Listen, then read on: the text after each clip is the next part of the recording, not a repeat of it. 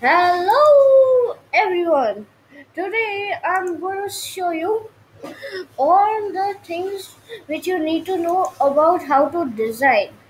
So when you open something in this what is this called code.org, the first thing which you get to see after you click create and click app lab is this screen 1 and code.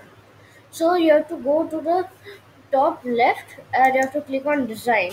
So today I'm going to teach you about all the things about how to design. I'm going to teach about the text input box and the button and the label. Okay. So first I'm going to tell you about this text input. This text holder I don't know about.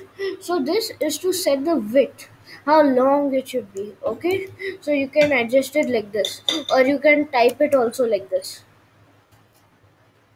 So then you can change the height also by clicking on these arrows, or you can change it by typing. So this position, no, when you put your pointer here, it tells 140. See, over here you can see it. See 140 x 140 and y 80. So x position and y position it tells to the x axis and y axis. So you can type and adjust it, and you can adjust it with arrows. And this is for the text color. You can choose the colors like this and all. Okay.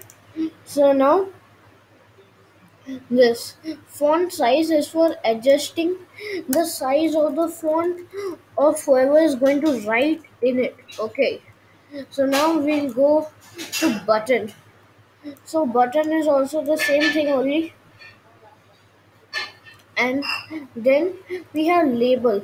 So I'll tell you the different things which have to be done.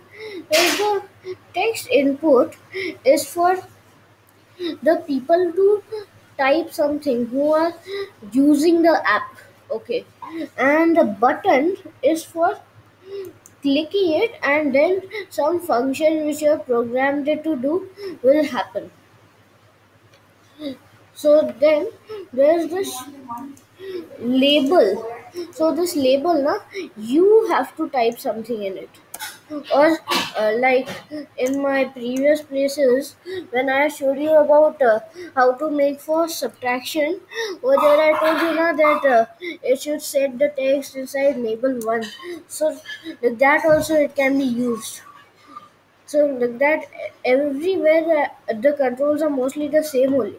Only in this something called placeholders there, which I don't know about. And this this is the code for the color. So if I keep it this, then I know one code that is uh, this and six ones. 1, 2, 3, 4, 5, 6. So that is black. That will make the color black. Okay. Well, thank you everyone for joining me today on me explaining about this design, how to design an app. So I hope you'll be knowing everything about how to design an app. In my next video, I'm going to show you the master calculator again. Okay, so bye everyone. I'll see you next time.